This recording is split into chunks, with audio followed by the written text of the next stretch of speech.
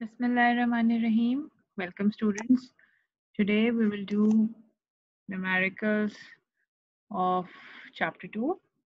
I hope you have your calculator ready and your books and copies with you.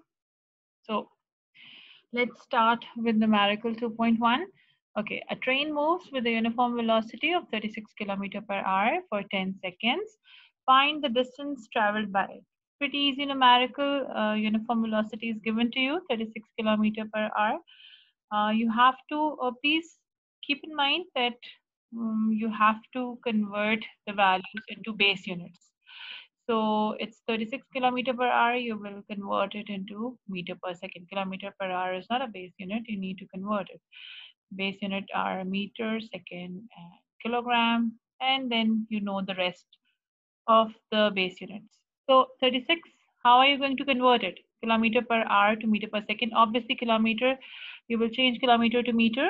Since kilometer is a numerator, you will multiply its converting value in numerator. That is 1 kilometer equals to 1000 meter. So it's 36 multiplied by 1000. Divide by 3600. Why? Because 1 hour is equal to 3600 seconds. How? 1 hour has 60 minutes, 1 minute has 60 seconds. So 1 hour is equal to 3600 seconds. Since hour is given in denominator, so you will definitely be writing 3600 in denominator. And when you will solve it, you will get the value of 10 meter per second. Time over here is 10 seconds. You have to find the distance. S is equal to V into T. Pretty easy formula. You just simply put the values, you get the result. Numerical 2.2, a train starts from rest. Okay, in lectures, I have been discussing how you should be using the values. Uh, the train is starting from rest. You have to put initial velocity is equal to 0. Whenever you see a sentence like this, like an object starts from rest, a train starts from rest, a car starts from rest, so you have to put initial velocity equals to 0 meter per second. It moves through 1 kilometer. Distance over here is given 1 kilometer. You will change this kilometer into meter. That is going to be 1000 meters. In 100 seconds, time is 100 seconds with uniform acceleration. They haven't given you the value of acceleration, just mentioned that acceleration is uniform. What will be its speed at the end of 100 seconds? You have to find obviously final velocity at the end of 100 seconds. So initial velocity is 0, distance given obviously it's 1 kilometer, final velocity you have to find it, time is 100 seconds. For why we are using second equation, S is equal to VIT plus half AT squared. So simply just put the values, 1000 is equal to 0 into 100 plus half A T squared. So value of acceleration comes out to be 0.2 meter per second square. You can definitely check through the calculator these values. I did solve it, but I also want you to check these values as well.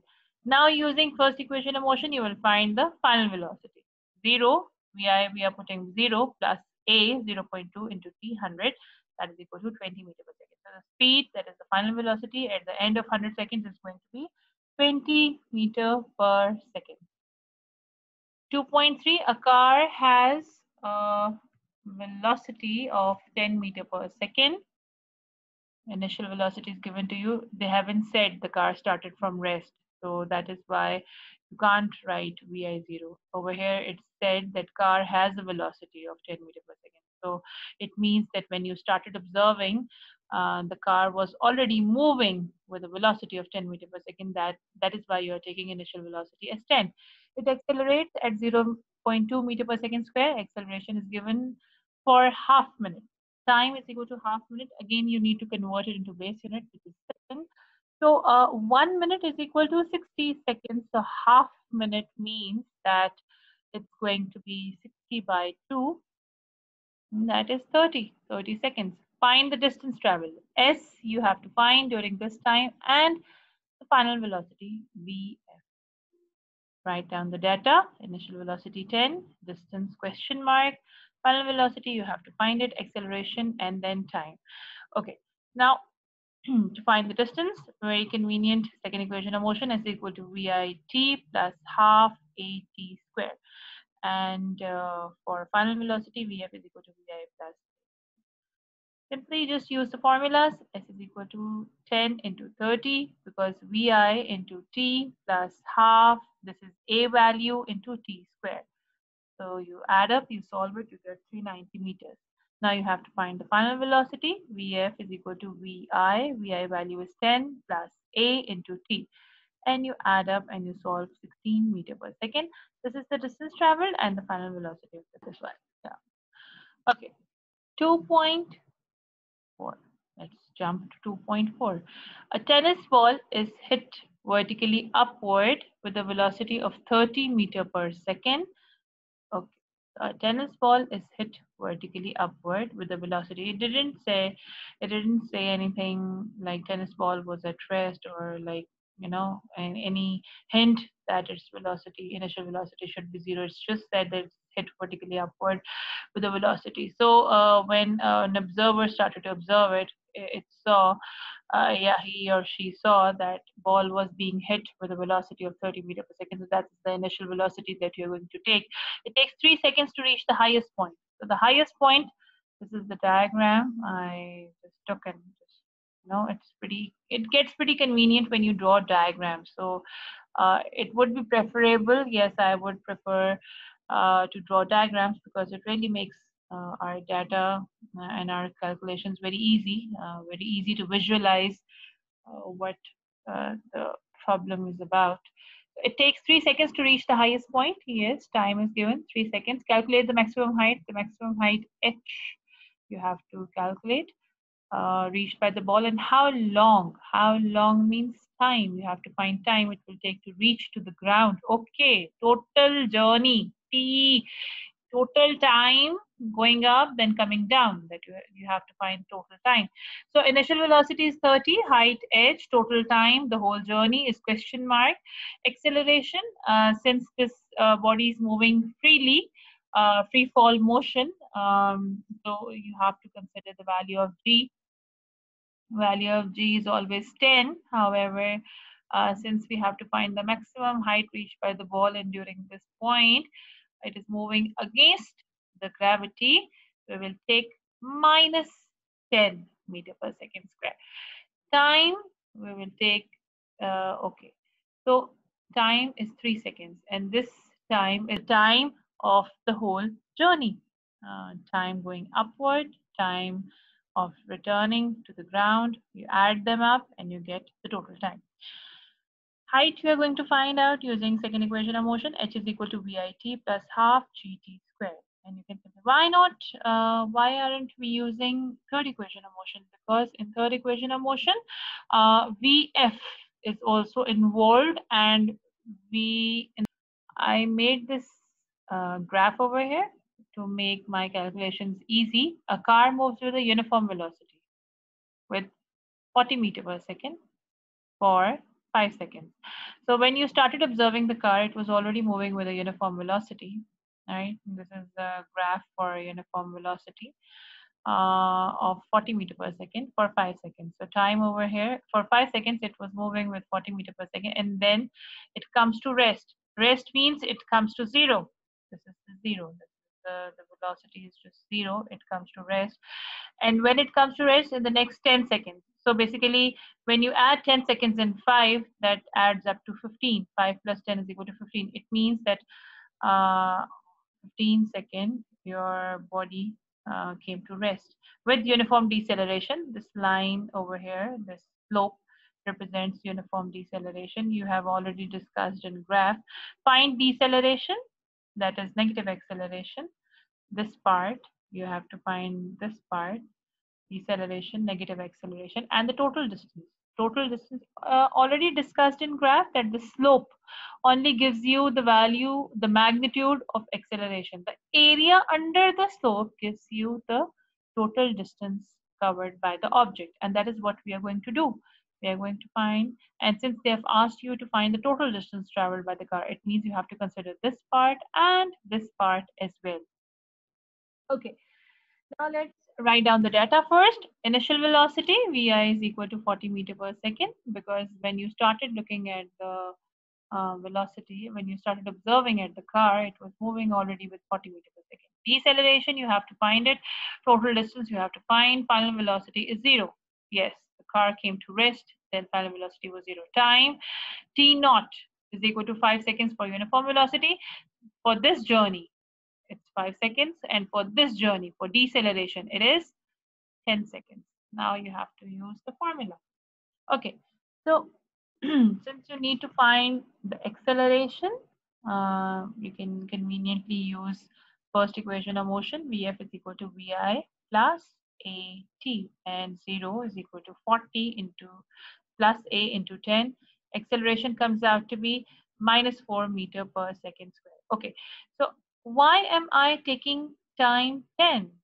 Because we are trying to find acceleration, and that is why we are, oh, I should have written over here, I should have written acceleration, because this is the acceleration. Let me do a little bit of correction over here. It's acceleration that we are looking at. Okay, yeah, that is done. Put it in presentation mode. Okay, so we are here to find the acceleration. A is equal to minus 4 meter per second square. So for this part, deceleration it is, and you know this deceleration occurred in the next 10 seconds. That is why I'm using time over here as 10. Okay, we have to find the total distance, the second part of the question. You can use two methods to do so. Firstly, the simple one, that is the area under the curve. You can take the area under the gradient. And this is S1. Let's suppose you divide this whole graph into two shapes, two geometrical shapes, and then you can apply the area for that geometrical shape. So S1, this part over here, this blue part, this shaded region, is the area of rectangle you are going to use. Area of rectangle, base into height, right? Base, you see, this is 5, okay, and height, maximum height is 40. So 5 into 40 is 200 meters, and S2, this is triangle. You will use the formula for area of triangle, half into base into height, and half into base. Base is, so it's 15 minus 5, that is going to be 10. 10 seconds. That was already mentioned. This was the deceleration part. Deceleration took place in the last 10 seconds. That is why 10 seconds. And the maximum height is 40, from where it started to decelerate from 40 to 0. So 40 minus 0 obviously is 40. So 10 into 40, you solve it, it's 200. When you add them up, you get the total distance covered by the body, which is 400 meters. I did ask you all to do a second method for this this part as well, and Aliha, very good beta, you did an excellent job. She did use the equations of motion to find the total distance. So for first part, let's see, when the body was moving with uniform velocity, then you don't need to write VI, VF, since the velocity is uniform, it's 40 meter per second. You just simply use the formula S is equal to V into T. Pretty easy formula, distance.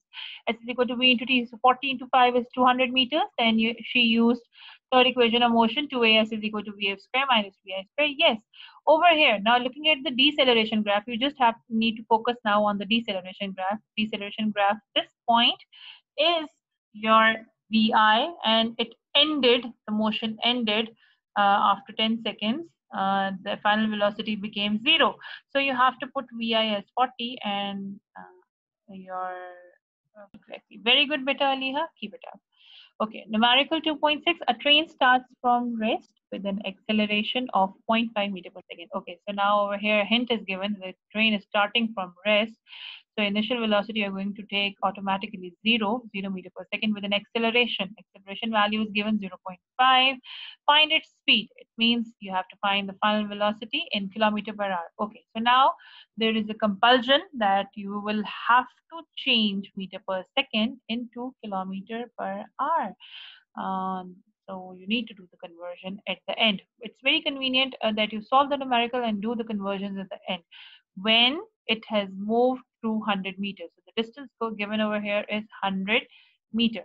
You use the data, VI 0, acceleration 0.5, VF question mark, distance 100 meter. Now using the formula, you can see VI, VF, A and S. So these all physical quantities are hinting to third equation of motion. 2AS is equal to VF square minus VA square. We will use it to take the square root. The answer is 10 meter per second. Now the answer is 10 in meter per second. The question says that you have to convert it into kilometer per hour. How? You multiply by 3.6 or since you're converting it into kilometer per hour, so obviously you're going to convert it, you're going to change the values, multiply by 3600, divide by 1000, and you get the answer of 36 kilometer per hour. That is your result.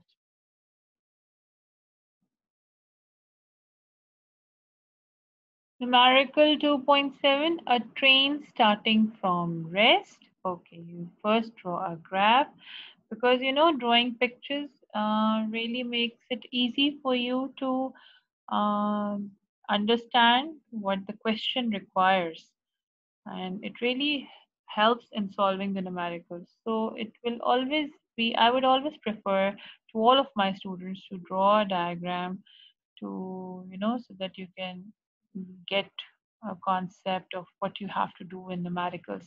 A train starting from rest, you have to take a speed time graph. You will draw a graph and it 5 minutes. So when you add 5 minutes to 2, it is 7. So till 7 minutes, you have to draw this straight line of 48 kilometer per hour because they are saying that it is traveling for this speed. This speed means 48 kilometer per hour for 5 minutes. 5 minutes.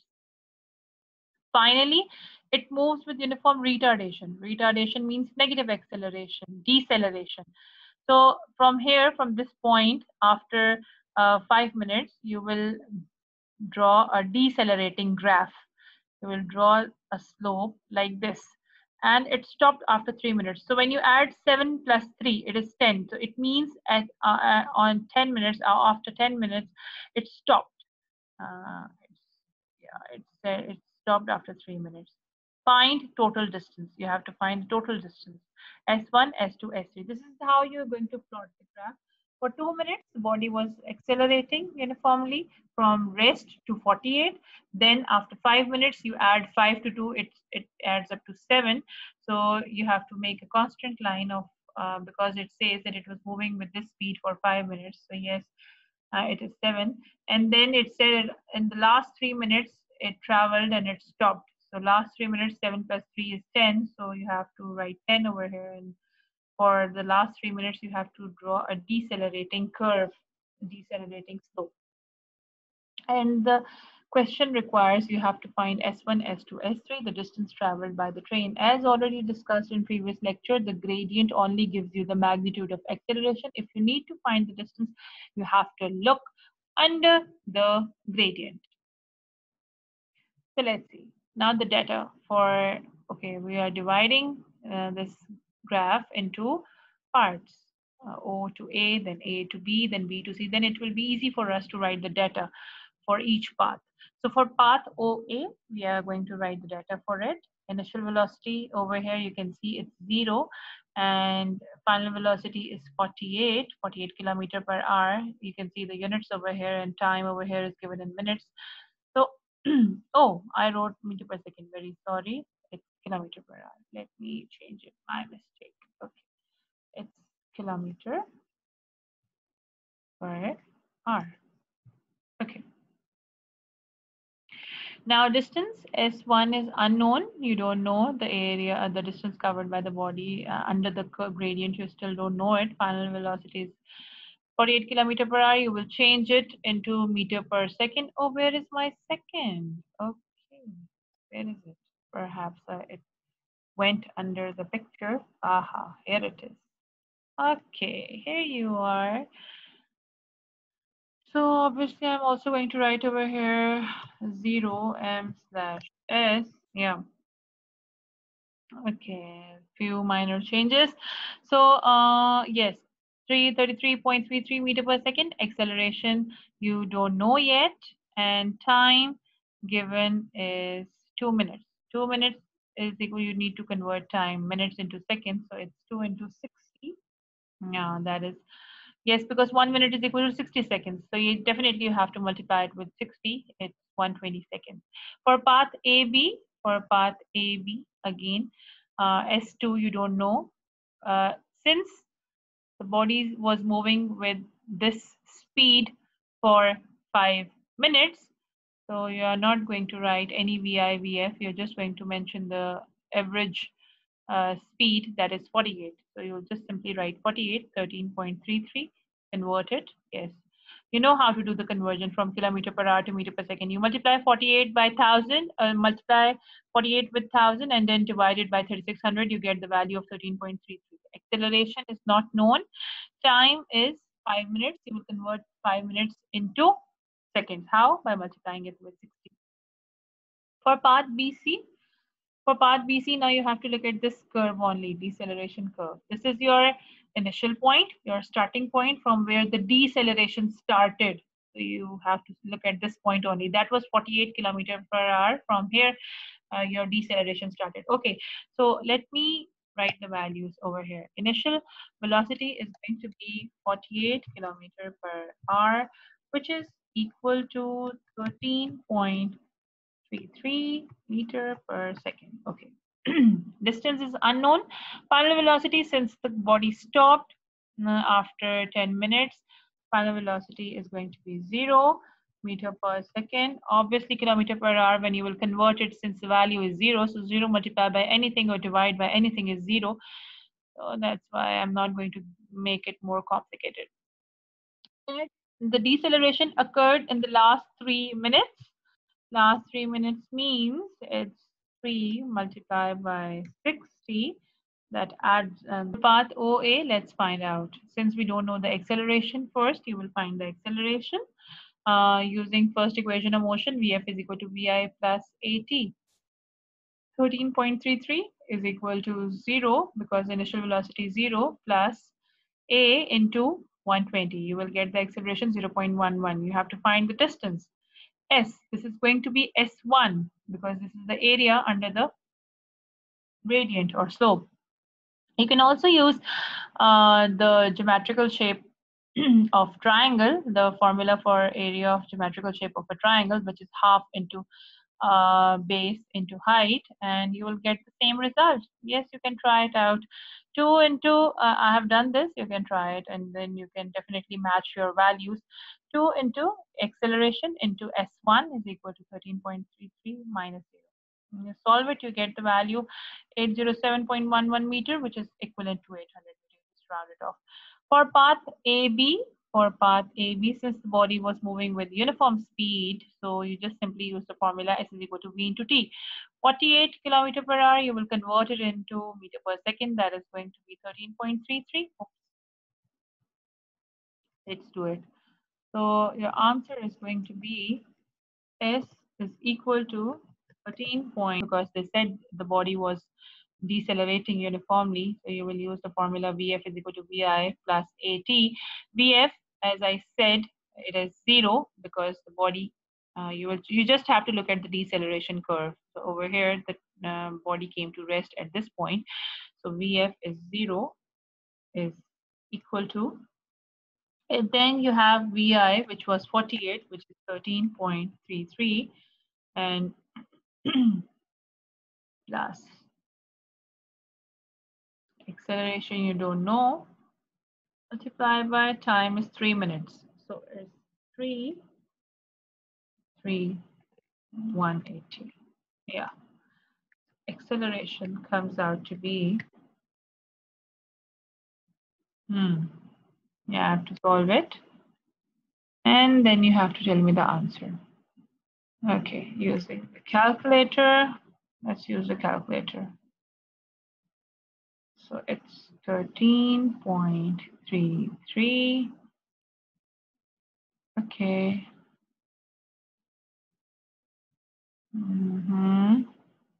And S1 divided by 180. So your answer is 0.074. 0.074 meter per second square. Okay. Now you have to find distance. So it's 2 multiplied by, and obviously there is going to be a minus sign with it. Minus sign shows that your body was decelerating. 2 multiplied by 0.074 multiplied by S3. Okay, S3 is equal to, it's VF square minus VI square. VF is 0, putting the value of 0. 0 square minus, okay, I have to write, yeah, it's 13.33 square. Have to do a little bit of, okay, let's do a little bit of changes over here as well. You do use a superscript. Okay.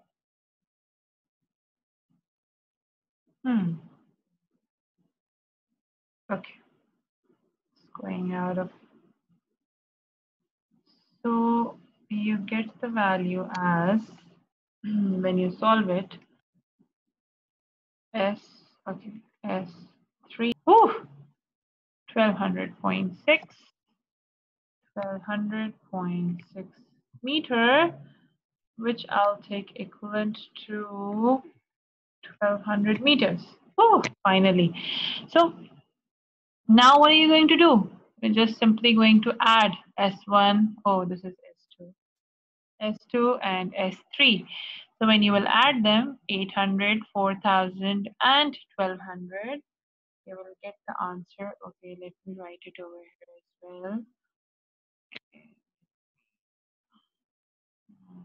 Do a little bit of changing in the, okay. So when I will add them, my total distance is going to be 800 plus 4000 plus 1200 is equal to, aha, yes. So this is my maximum height reached by the ball. You have to find the h, yeah, and initial velocity. Aha, see, no initial velocity is given. So you are going to write vi is question mark. Height is again question mark. Total time was 6. Acceleration due to gravity. Since it is moving upward, so you are going to take the value as minus 10. Yeah. And you have to find, okay, so the upward time only, as already discussed previously, I did discuss in the lectures, when time is 6 seconds, the total journey is given to you. So you divide that time into upward and downward journey. That is, you divided it by 2. So 6 divided by 2 is going to be 3. So your upward time is going to be 3 seconds. And similarly, the downward time is going to be 3 seconds. Now you have to find the maximum height and the initial velocity reached by the ball. Now let's see. So let's solve it. So height you don't know, initial velocity, okay, you don't know the initial velocity as well. So you need to find initial velocity first. Let's find initial velocity first. So final velocity, obviously at height, final velocity is 0 is equal to initial velocity you don't know yet. So you just simply copy paste it. Control C. Okay, copy pasting it, and then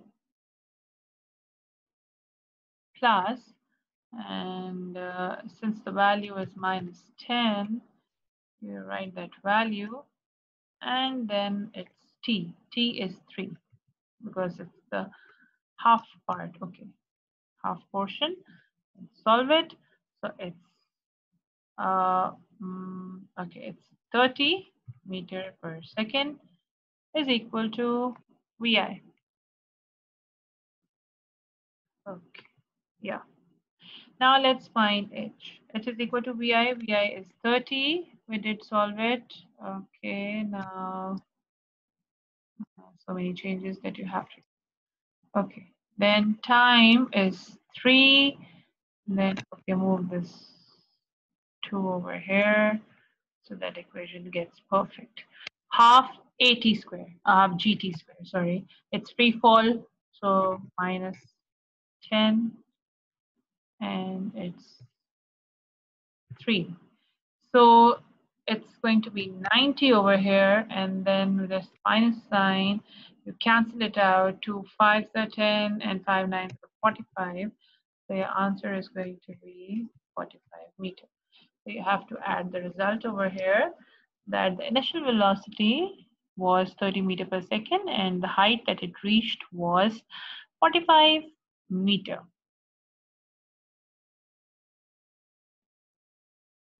Numerical 2-point line. When brakes are applied, the speed of train decreases from 96 km per hour to 48 km per hour in 800 meters. So firstly, please do make a habit of drawing a diagram so that it becomes convenient for you to extract the data from it. When brakes are applied and then the train decreases, it means you need to draw a decelerating graph. We'll draw a speed time graph with the deceleration, and they have given the value that it is 96 kilometer per hour to 48 kilometer per hour. So from 96 to 48, it covered a distance of 800 meters. Distance is given to you, 800 meter. How much further will the train move? It means from this point onward, how much distance it's going to move before coming to rest. So what is the distance? You have to find the distance. So I have divided into A, B, and B, C path. A, B path, you know the distance is 800 meters, but you don't know the distance for B, C path.